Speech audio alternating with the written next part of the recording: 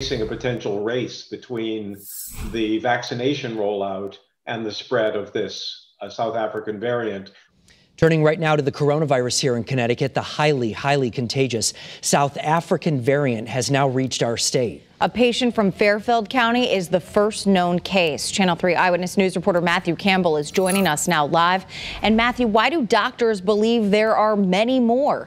Well, Aaron and Mark, it's because we don't adequately test for these strains. Doctors say we're starting to do more now, but not nearly enough to accurately gauge just how widespread these variants are. It's more contagious and it's more resistant to the vaccine. And now the South African variant is in our backyard.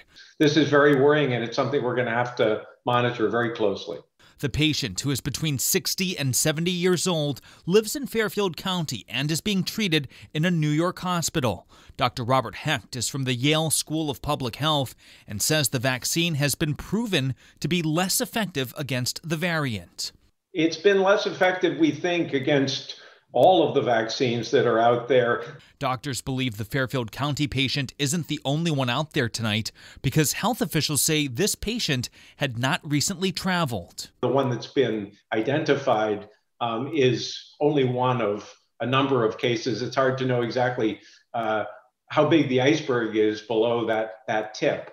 Several university doctors are tasked with gauging the scope of that iceberg. They comb through the confirmed cases to identify these strains, but Hecht says it's not happening to the extent it should. The so-called genetic or genomic testing of and sequencing of the virus is just not happening on the scale that we need in this country.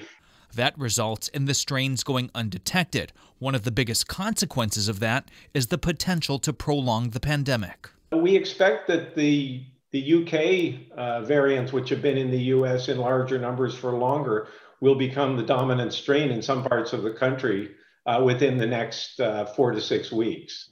Now, even though these variants are more contagious, the CDC says it's not more deadly and the symptoms won't be more severe. And we actually have a step on the virus that we didn't have when it was first introduced. We've been wearing the mask, we've been staying apart, and we have the vaccine. Doctors say if the rollout continues quickly, our daily positivity rate, which has been improving, can continue on that path. Live here in the newsroom, Matthew Campbell, Channel 13 News.